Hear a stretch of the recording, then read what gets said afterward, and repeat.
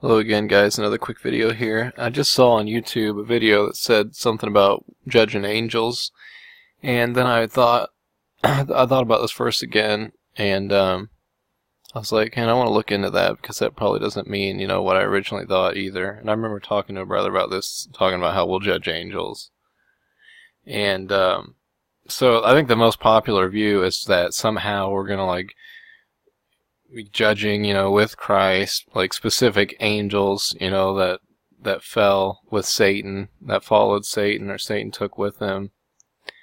And, we're gonna, assign, specific punishments to these specific angels or whatever, you're gonna serve this punishment in hell, and you're gonna serve this punishment in hell.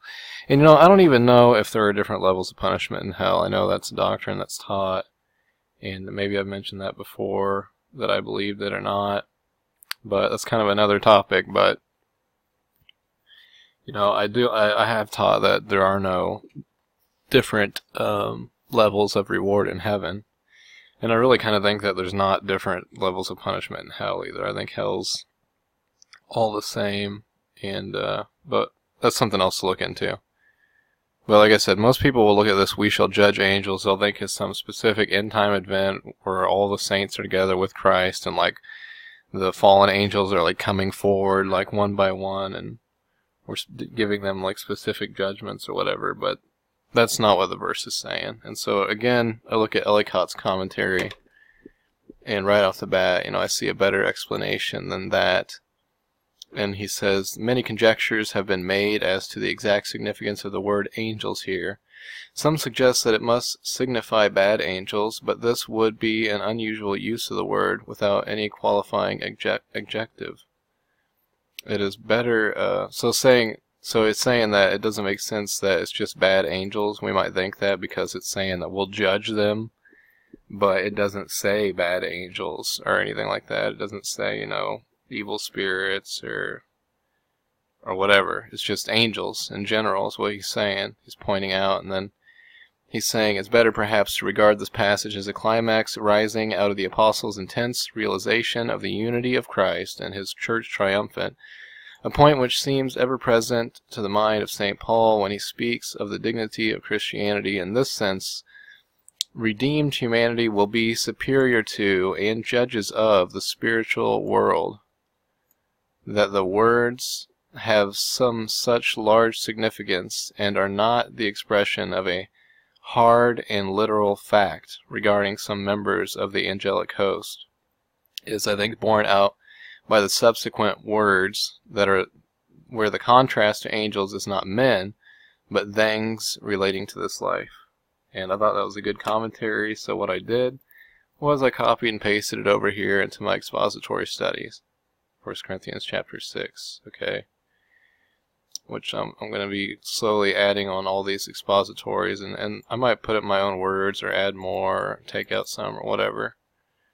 But right here's verse 6, and then see verse 4, or verse 3, and then verse 4.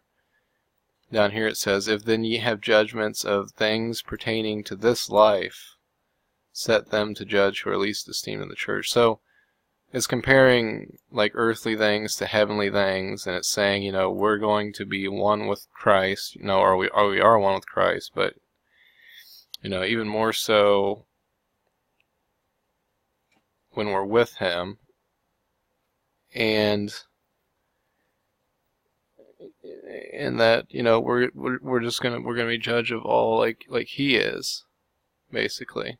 It's not talking about us, assigning specific punishments to specific fallen angels or whatever. That's a hard literal interpretation, like what he said. So this is more of a general thing, again. And this makes much more sense to me. So I just thought I'd share that. Maybe that's something that we should get straightened out.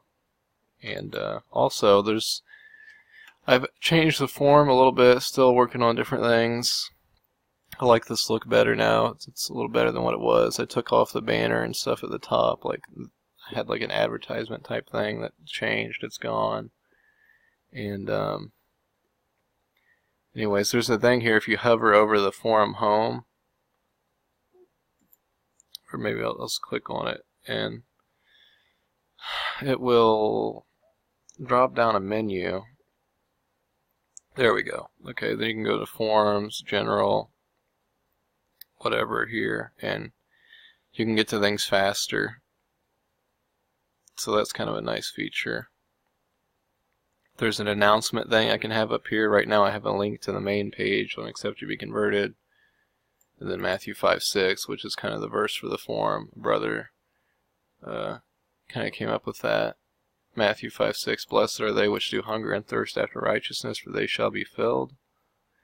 And down here at the bottom of the main page, here's all the tags. And this is like a tag cloud. So whatever, has the most tags right now and stuff is popular.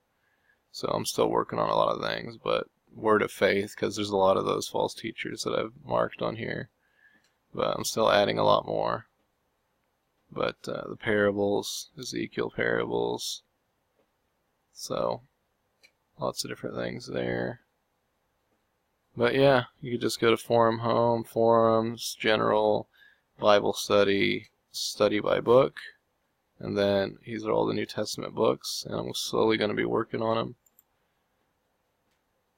So that was 1 Corinthians 6, chapter 3, where it talks about judging angels. And so the idea is that we're going to be, with Christ, we're one with Christ, and we're going to have like the same authority and over all things, heavenly. So that's that. God bless.